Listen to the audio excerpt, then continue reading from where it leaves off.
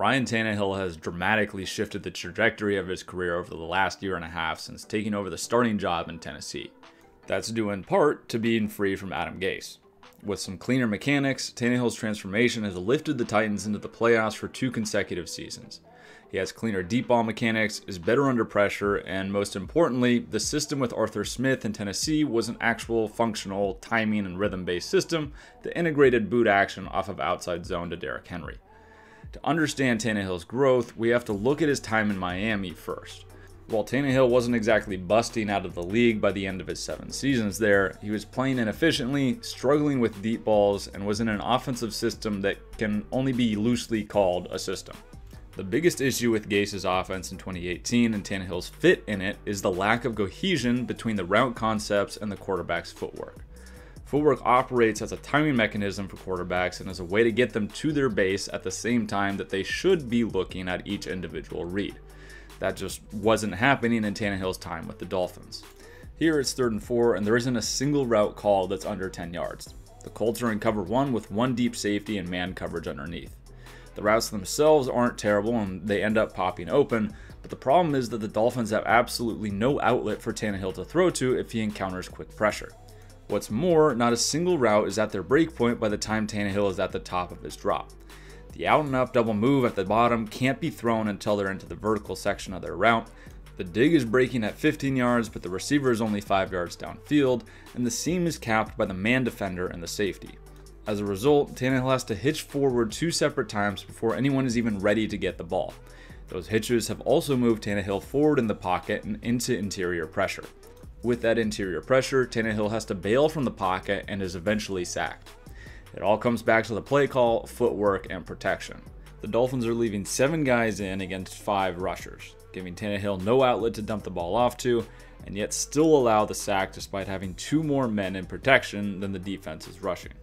All of those are depressingly common themes for the 2018 Dolphins. The Dolphins had the 31st ranked offensive line by PFF that year, and Tannehill was absolutely terrible under pressure with a QBR of 41.1. Making it even worse was that Tannehill was under pressure 40% of his snaps. However, when he was in a clean pocket, his QBR rocketed up to 116.6. So there's evidence here that he can perform at a high level. The source of those issues can be directly tied to the footwork, lack of hot routes, and missing rhythm and timing within the offense. Gase had an astonishing lack of hot routes and solutions for pressure. Teams playing the Dolphins weren't scared of the receiving core, they knew the offensive line was shaky, and they just blitzed the hell out of them while manning up behind it. And it worked. And what's more, Gase didn't adjust. The Dolphins are in 3rd and 8 here against the Vikings, who had been blitzing them all day, and Miami is running 15-yard curls and a seam against their man coverage. Again, too, the Dolphins are using a 7-man production. Yet, by the time Tannehill gets to the top of his drop, not only are there no receivers even remotely ready for the ball, but there's already pressure in his lap.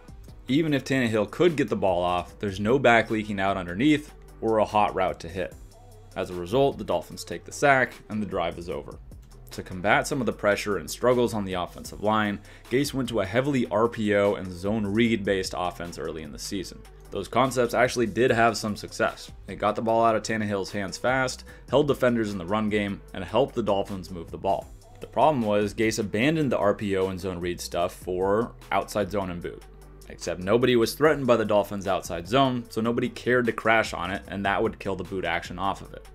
Working play action off of outside zone is a staple for Shanahan, LaFleur, McVay, and later Arthur Smith.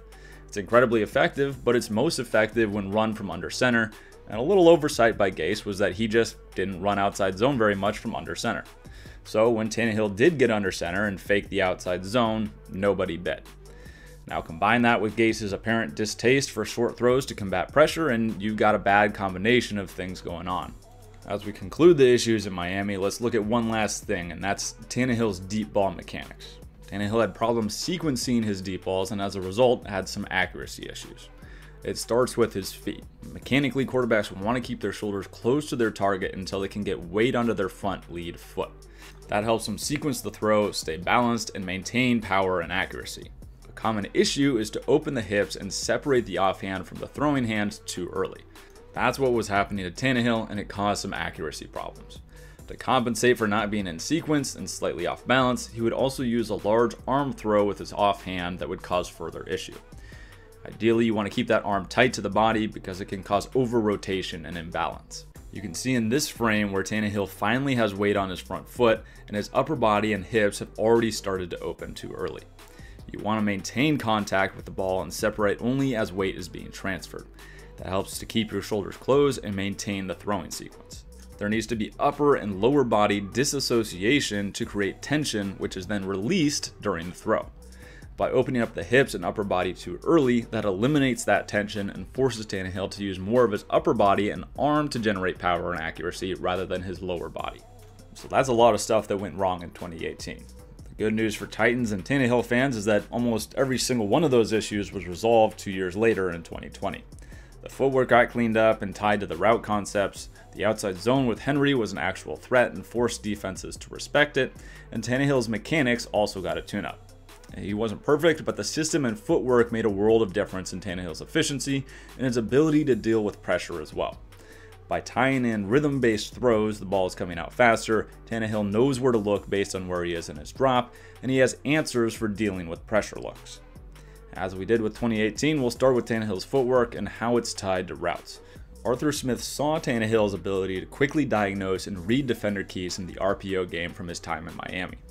That led him to install some similar single defender reads in his quick game in Tennessee. The Titans are running Lion, a cover 2 beater to the bottom of the screen. The Bills are in cover 2 man, with the middle linebacker taking the back in coverage. Tannehill is taking a shuffle drop, and as soon as he hits the top of his drop, he diagnoses that the middle of the field has been vacated with the linebacker coming down on the running back, and immediately hits his receiver in stride. Having his footwork tied to the routes allowed Tannehill to throw with greater anticipation as well. He knows his receiver's route is linked to where he is in his drop. With that timing, he can now throw to spots with anticipation instead of waiting to see guys break open. He does that here on a sail route to A.J. Brown. Tannehill is now taking a 3-step drop. Tannehill hits his back foot and begins his throwing motion before Brown has broken on his route. Against man coverage, that's almost impossible to defend, and the ball is already in the air by the time A.J. Brown has turned to look for the ball. The same rhythm and footwork also takes him to his second and third reads via hitches in his drop. A lot of people think that throwing in rhythm just means hitting the top of your drop and letting the ball go, but you can still be in rhythm throughout the duration of the play if your footwork is matching where you're looking.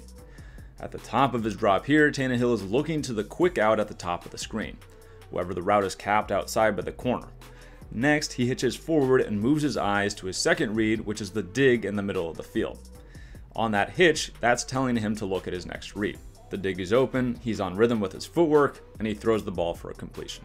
That footwork also helps him deal with pressure. If he feels a collapsing pocket, his feet will tell him where in the timeline of the play he is and where the ball should end up. Especially on blitzes, that keeps him within the rhythm of the play and able to find an outlet to dump the ball off to. In fact, in 2019, he had the best rating under pressure in the NFL, and a lot of that is due to the design of the plays with hot reads, outlets, and tying those routes to his footwork. The system as a whole in Tennessee just flat out operated in a more linear and cohesive manner. The Titans utilized Henry in an outside zone scheme, and that started everything that they wanted to do off of play action. When you have a guy that can actually demand attention in the run game like Henry can, defenses have to respect and collapse on run fakes, and that leaves space for Tannehill to get out on the boot. The threat of Derrick Henry also has a trickle-down effect, not only of alleviating pressure on Tannehill, but also opening up routes in the flats that offer yard after catch opportunities. The Titans are running similar sail concepts to what Gase was trying to get to, except Tennessee gets someone in the flats immediately for an outlet and can actually sell the outside zone going the other direction to pull defenders out of passing lanes. To finish up, let's revisit Tannehill's deep ball mechanics. This throw against the Lions is a great example of Tannehill keeping his shoulders closed and square to the throw for as long as possible. His foot is in the ground before his hands separate, and he's maintaining tension, which allows him to generate power from his lower body. He can still get a little wild with his offhand and throwing himself open, but he's done a much more consistent job at keeping that arm tight and preventing over-rotation there. His throwing motion is much more condensed, and he's becoming a much more accurate deep ball thrower as a result. There's a lot of things that went into Tannehill's transformation. A new system, work on his footwork, cleaning up his mechanics in an offseason where he didn't have to be the week 1 starter, and just flat out getting a change of scenery. The growth has been great, and with the weapons that the Titans have in A.J. Brown, Derrick Henry, and Julio Jones, The sky's the limit for the Titans on offense, and with some more consistent play from their defense, they might just get over the hump and make it to the Super Bowl.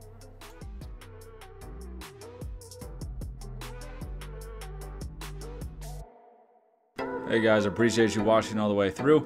Make sure you drop a comment. Let me know someone, a scheme, idea, person who you want to see broken down here in the future before we start the regular NFL season. And make sure to check out the Football 101 series. I'm trying to post that every Monday. And I'll see you guys on the next breakdown.